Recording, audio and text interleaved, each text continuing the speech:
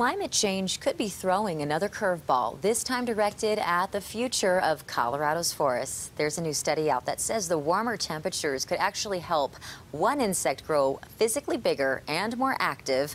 Our Jacqueline Quinn is joining us now to further discuss. Hey, Jacqueline. Hey, Brent. Yeah, typically winter comes and it slows down the spruce beetle, but because of these warmer temperatures recently, that doesn't seem to be the case. Now, the study goes back to 2016, and it was released just earlier this summer from the Colorado State University. Researchers studied this spruce beetle, which has infected about 40% of the spruce fir trees in the state's forest. The insect burrows in the tree and eventually causes that tree to die. Over years and in the future, this could affect not only the way we see forests, but the way it captures carbon emissions, and it affects the ecosystem.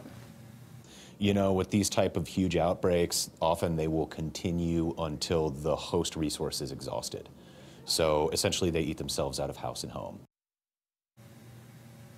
Now, Davis says it's not all bad because some of the trees that fall down allows more sunlight to hit the bed of the forest. That allows more flowers to grow, and that could actually help the honeybees. We're going to have more on this coming up in the next half hour. For now, I'll send it back to you, Alan, Britt.